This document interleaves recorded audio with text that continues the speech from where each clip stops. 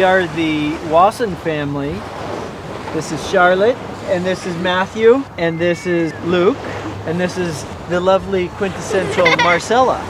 And you! And I'm Chip. Well, I think we live in a beautiful place. From where we live in Berkeley, we can see everything over here. It's really nice, Golden Gate Bridge.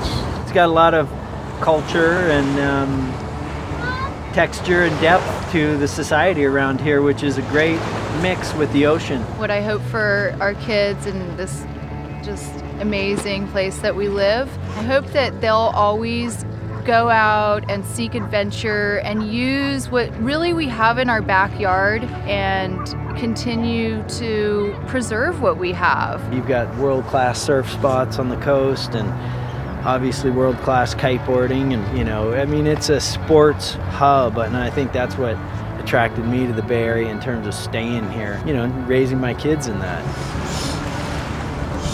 Kiteboarding as a heading towards mainstream sport sort of started 1995-ish. The kiteboarding community is a super strong community because it's this new activity.